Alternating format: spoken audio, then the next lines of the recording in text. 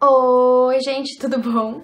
Gente, eu tô super animada pra esse vídeo. Faz um tempo que eu venho falando pra vocês, que eu fechei algumas parcerias e tal, que eu não posso contar, fiz o maior suspense, mas chegou o grande dia. Hoje eu vou contar uma das minhas parcerias com imenso prazer. Gente, eu tô muito feliz, que é com a Thalita Campedelli. Eu tenho certeza que vocês conhecem ela, gente. Ela é uma pessoa incrível, mãe de 4 filhos. No canal dela, ela conta a rotina dela, a lancheira dos filhos, ela ensina muita coisa legal. Enfim, gente, um canal rico em informações. E nós combinamos de fazer a parceria com esse vídeo.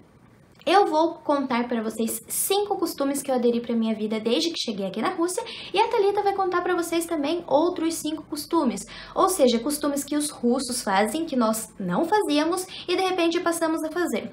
Eu acho que vai ser super interessante para vocês, é mais um vídeo como curiosidade mesmo, e eu tenho certeza, gente, que o vídeo dela vai estar incrível pelo que ela me contou.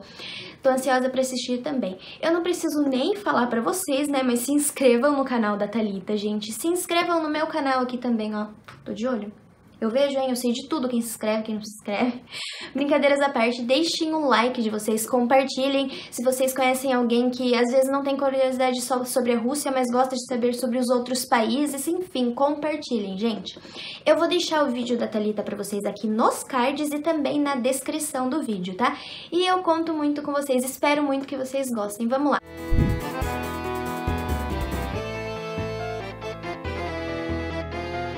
As pessoas vêm me perguntando há algum tempo se eu adquiri alguma mania, algum costume desde que eu vim morar aqui. Eu falei sim, só que eu queria pensar em motivos, assim, costumes bem relevantes, então eu pesquisei, perguntei bastante para os meus amigos russos quais costumes, assim, que diz respeito à cultura, e eu, como uma estudante, vim falar para vocês algumas coisas que eu adquiri para a minha vida desde que vim morar aqui. Costumes que eu não tinha enquanto morava no Brasil e que hoje em dia eu tenho.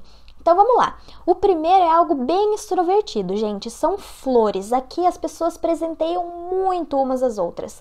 Isso eu digo homem presenteando mulher, mulher presenteando homem, e presenteando professor, e avós, tios, tia, amigos. Aqui você não precisa ter assim um motivo, uma data tão especial para presentear. Por exemplo, no Dia das Mulheres, a gente vê que todas as mulheres ganham dos amigos, dos pais, dos namorados, flores. Mas você precisa certificar-se de comprar flores em números ímpares, quando é assim uma data especial, digamos assim, uma data alegre, porque aqui na Rússia as pessoas só presenteiam flores em números pares quando você vai, tipo, dizer a perda de alguém, quando tem algum funeral, você vai presentear, tipo, você está lamentando pela perda de alguém, então você presenteia números pares de flores. O segundo costume que eu adquiri, que eu acho bem interessante aqui, é que o respeito que nós temos com os professores. Eu acho que eu já falei isso em algum vídeo e eu não tenho certeza, mas aqui, quando um professor chega na aula, por exemplo, nós temos várias aulas durante o dia. Tivemos a primeira, a segunda aula. Quando os alunos estão esperando e o professor chega, todos nós nos levantamos e enquanto o último aluno não estiver em pé, ou seja, todo mundo estiver em pé, nenhum dos alunos sentam. É uma forma de receber o professor, dizer que você tem, assim, respeito para com ele. E o professor chega, vê que está todo mundo em pé, ele fala, muito obrigada, podem se sentar.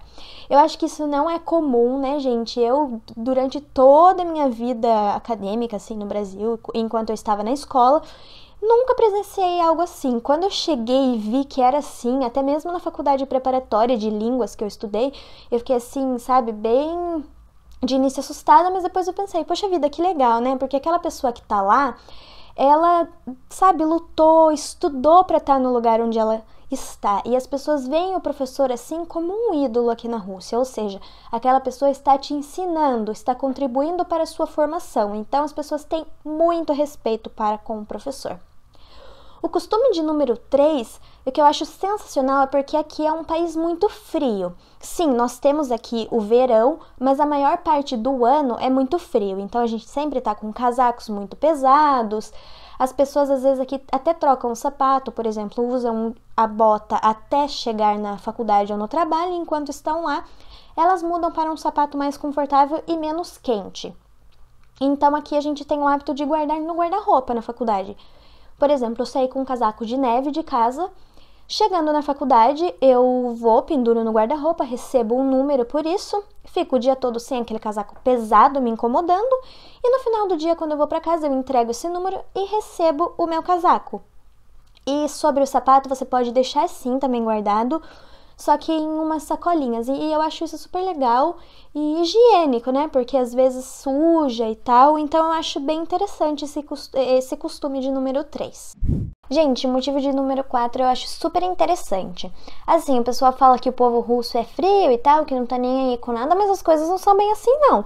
Por exemplo, o meu grupo ele é constituído de 15 pessoas. E essas 15 pessoas, é claro, fazem aniversário uma vez no ano. E vocês sabiam que isso é super importante para os russos? Por exemplo, no meu grupo, quando é aniversário de cada pessoa, a gente faz um grupo separado, tirando aquela pessoa, a gente pensa num presente legal para dar para ela. Cada um do grupo manda um valor assim, um pouquinho, que seja, gente, uma coisa simples, um valor simbólico. Uma pessoa do grupo compra um presente em nome do grupo todo.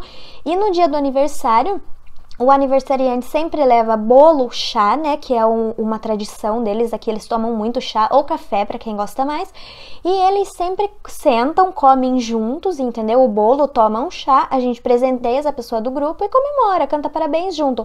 Isso é todo mundo do grupo, eu acho isso super legal, a gente não esquece de ninguém.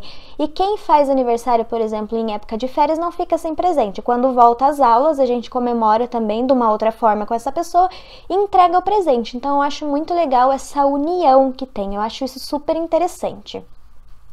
Gente, os últimos 4 motivos que eu falei são bem relacionados, assim, em coisas de faculdade e tal, porque eu sou estudante, eu tento passar, assim, mais o lado da minha vida de estudante para vocês. Mas o último motivo não é tão relacionado com faculdade.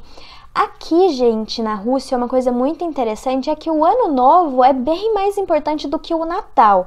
Por exemplo, no Brasil, pra gente, o feriado mais importante é o Natal, né? A gente gosta do Ano Novo, tanto que o pessoal sempre sai, passeia, vai pra balada, mas o Natal é aquele momento que você tá ali com a sua família, que você aproveita.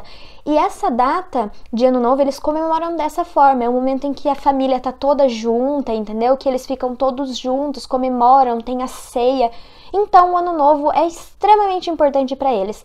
E é quando tem o período de férias ali, de descanso, né? O pessoal trabalha muito aqui, então, tipo, ali no dia 24, 25, que é quando a gente que tá no Brasil não está mais trabalhando e tal, ou pelo menos nesses dias não está trabalhando, aqui eles seguem a vida normalmente.